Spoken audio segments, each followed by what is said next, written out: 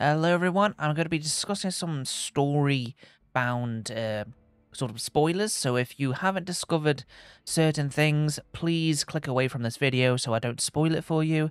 So yeah, you've been warned, okay? I'll give you a few seconds to get the hell out of here, and I will see you in the next one, okay? So, with you, Scott, the people who have don't want spoilers have gone, let's discuss these powers.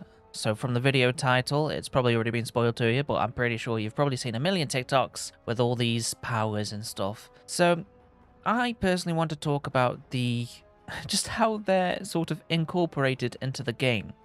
So let's start off with that.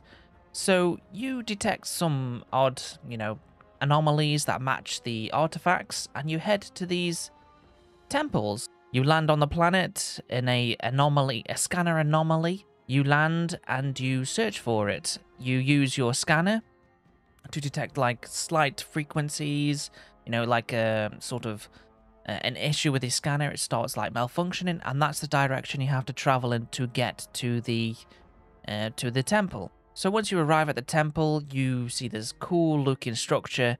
You go into it, and then, gravity turns off. You get this disc that's spinning, and you get these lights that just appear and spin.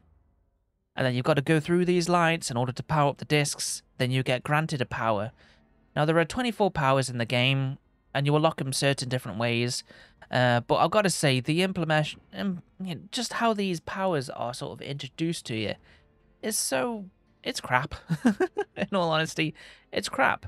There's no dungeon, there's no, oh, you've got to go through here, solve this puzzle, or hey, you got to fight this boss, or hey, you can find etchings of this ancient civilization who left these things here. There's some mystery to these temples, and you can unveil it by looking and researching and, talking maybe to starborn sort of phantoms that don't shoot you, or you can fight starborn sort of aspects, and once you destroy them, a phantom appears, and they're like, hey, I could teach you my powers. I'm gone from this world now, and I'm a ghost, I'm a phantom within this temple. I'm going to teach you how to be stronger, so maybe in the next one, we don't get defeated as easily by things, because, the infinite addendum, kind of thing, just playing with the story a little bit more, and like that might have been you who was in the temple, and you killed a version of you, and you didn't have this power, and then the phantom that was you, it might not, maybe they don't want to say it's you, but maybe the phantom can be a bit elusive and like, you've managed to best me in this universe. Here's my power.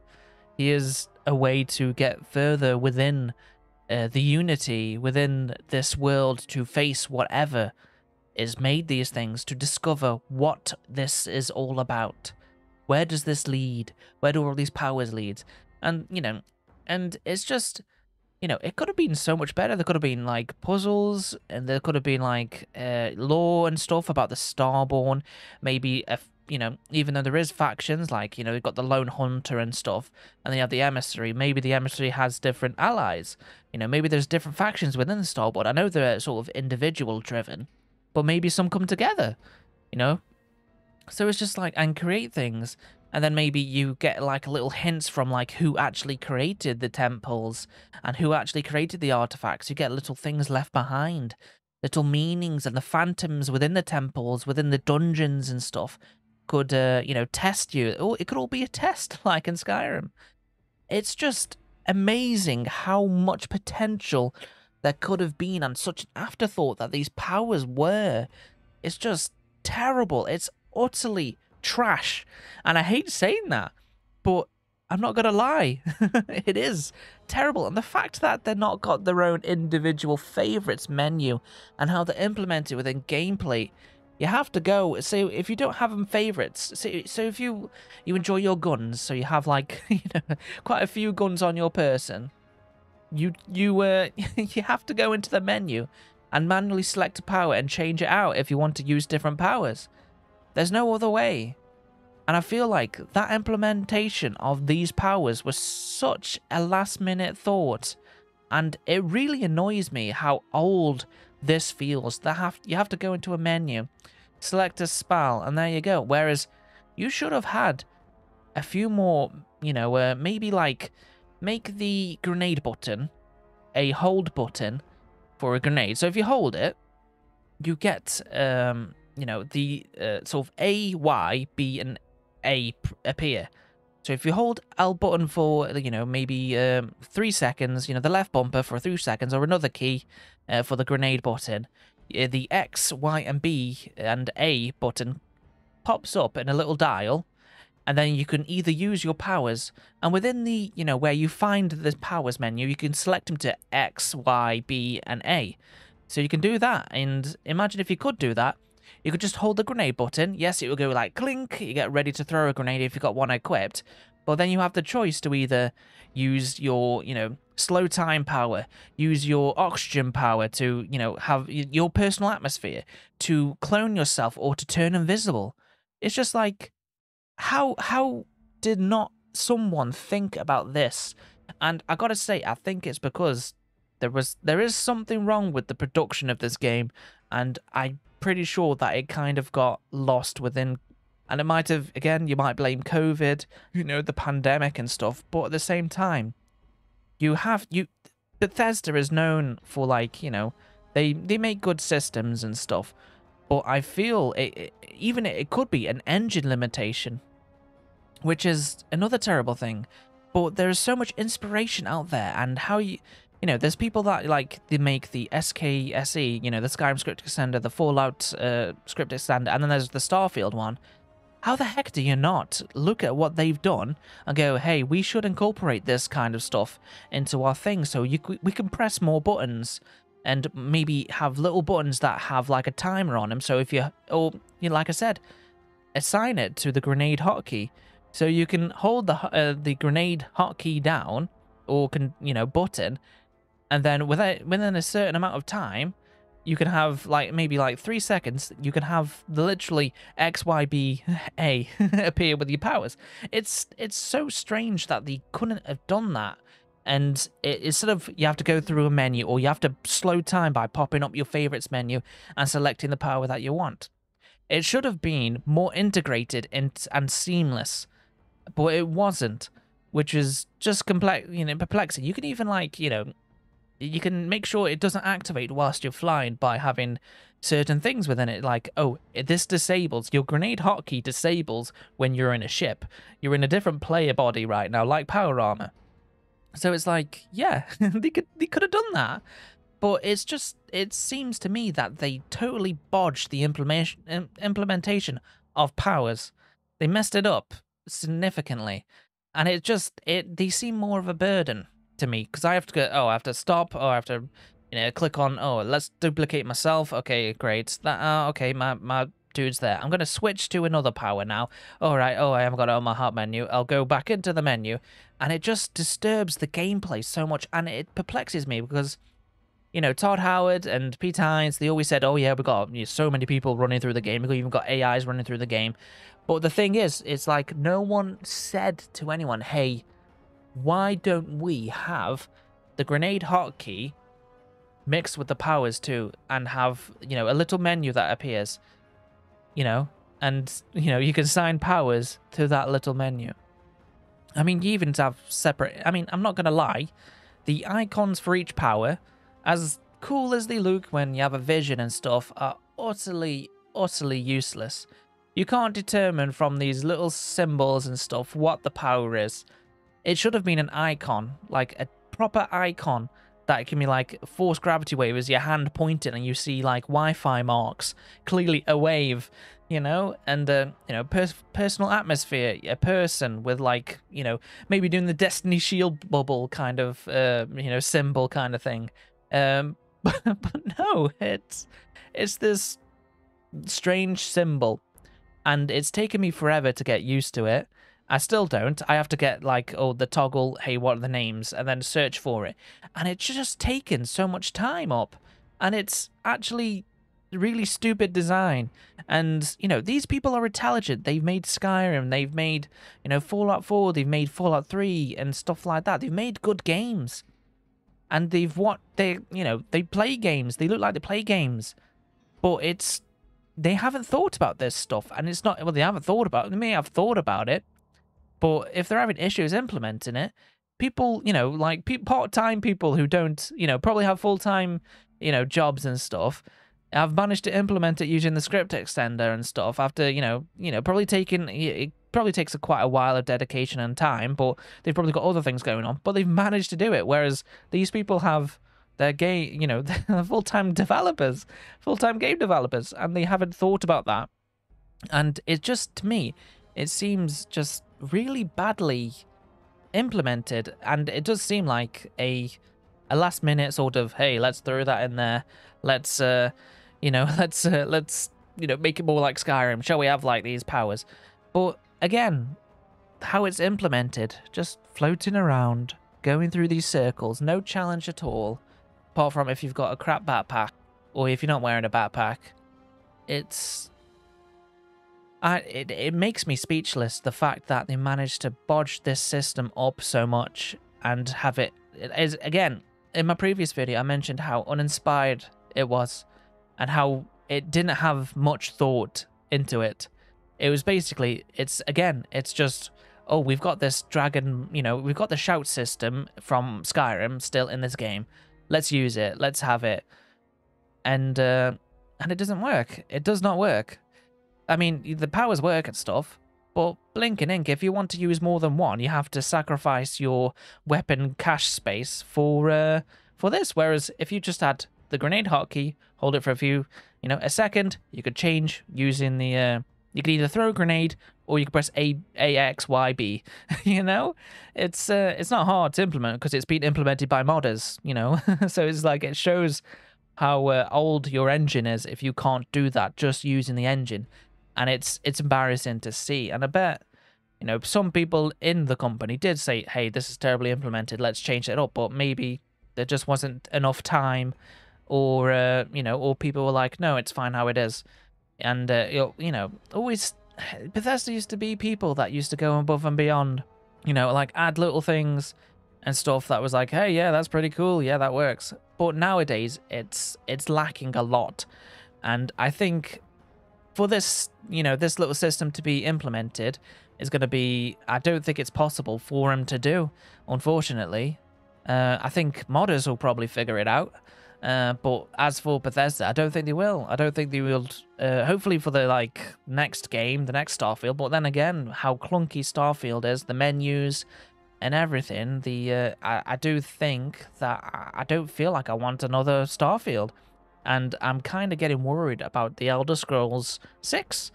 They need to blow it out the park, and if they don't, I don't think I'll be playing Bethesda games anymore, which is a shame, because I'm about 180 hours into Starfield, and it's, unfortunately, apart from the main quest that I want to see through to the end, I'm feeling a little bit fatigued. I'm like, oh, it's just, do this, do that, and the other. I haven't done the neons, what are they called? I can't remember the faction, but there's something Industries, Ryujin Industries, I think. I haven't done that yet, but my character isn't kind of that kind of person. He hasn't got the sneak skills and stuff, and I've heard things like you need to sneak and stuff like that to get through it. So yeah, it's, it might be a little thing that I might miss out. But yeah, this is about the powers. But yeah, the implementation of powers isn't good, and I really think they need in upcoming DLCs or rewrites, or doing a Cyberpunk 2077 if they really want to change it up and make it how it should have been. Like I said, maybe have a dedicated favorites button, so you press down on the D-pad and it gives you all the powers that you've put onto a favorites, and there you go.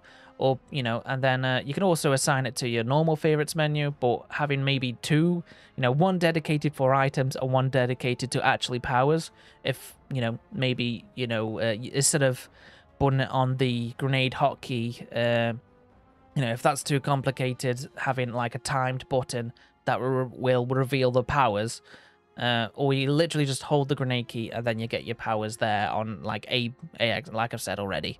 But still, it's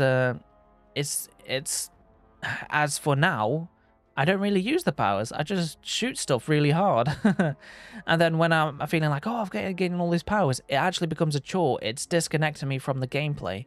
And I really think they need to improve this. They need to improve it drastically. And but I have a feeling that they won't. And if they do, yes, that's what I want.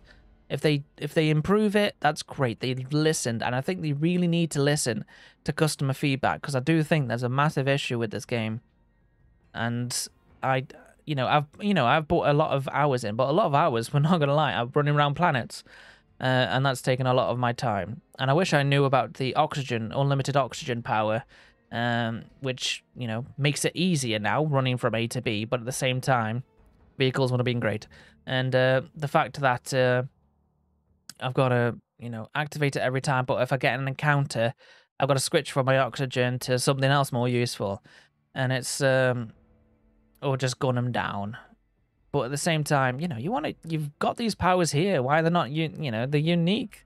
You know, use them, especially like, you know, new game plus 10 or something. And then there's one more thing I've got to talk about, is the actual, how you find temples. If you land in a scanner anomaly, you scan around, and then you're like, oh, I'm just going to nip off to somewhere else, actually. I need to drop off something. That scanner anomaly disappears. It disappears, and you cannot find it again. You cannot gain that power from that temple now, because you've left. You've left, and the marker has disappeared. And it is so frustrating, especially if you don't notice, and you've played another 10 hours into the game, and then you're like, oh, I've got this power, yeah, and then you click, you know, to show on your map, and it doesn't show you where the power is, where the temple is, because that little section's been removed now. It doesn't exist anymore. And it's utterly perplexing. It's so stupid, and it's a major bug that hinders the main quest and the game. Like, because, you know, people, of course I want to discover all 24 powers. I want to do everything. You know, I want to find all this stuff. But a literal bug in the game, a major bug, I consider it, stops you from seeing it. And it's really, really annoying. And, you know, the reason why I'm talking like this is because I'm very passionate about the game. I actually really like this game. But it could be better. And it frustrates me that it didn't deliver initially. Because I was very hyped for it. I thought, they're going to do it right. They've got to do it right after 76. But they didn't. And it's kind of disappointed me and annoyed me at the same time. So hopefully they fix it, but I'm not holding up any hope. Hopefully modders come in and be like, hey, let me fix this. But then again, it shouldn't be on the modders. The responsibility is on Bethesda to sort it out, to implement it better. Like, you know, Cyberpunk 2077. They've made the skill tree way better. They've implemented new things. They've made the game better, really better. And I haven't covered it on the channel because I want to niche down onto Starfield, but I'm getting a bit annoyed at Starfield. So I may have to branch out again, which is frustrating. Because I thought Starfield would be like, hey, this is going to take my channel off. And it has. I've gained quite a few subscribers, so I'm very happy with that. But at the same time, it needs to be better. They need to implement it better and rethink all these temples. And maybe that's going to be the DLC, that they change up how the temples work, which I think would help the game significantly. So yeah, that's my thoughts on the powers and how crap they are, for a lack of a better word. And I do think they need to work on it. And yeah, so please like, subscribe if you agree. Do let me know if you think they could have been implemented better, and if there could have been, there could have been so much more to this. There could have been, you know, introduced, like I said, Starborn Phantoms maybe, that they're like echoes of a person, of a Starborn that's been defeated, and they can share powers with you, or they can, you know, do things and stuff, and stuff like that. It should have been way more. Or their quantum essence that you seem to collect when you kill a Starborn teaches you more of a power and stuff like that. It's it seems a totally wasted opportunity for something vastly unique that could have been amazingly done. And I'm pretty sure modders will come in and, you know, change it up. And I hope Bethesda decide to change it up too in DLCs, like free DLCs, free updates, I feel like, because they really let us down, I feel. Going from the intricate dungeons of like Fallout and Starfield, not Starfield, and Skyrim, it's a rather big letdown. So yeah, that's been my 20-minute rant on how they kind of messed up the powers in Starfield. Right, please like, subscribe. Do let me know in the comments below what you think and if you like my ideas and stuff. So yeah, I'll see you next time. Goodbye.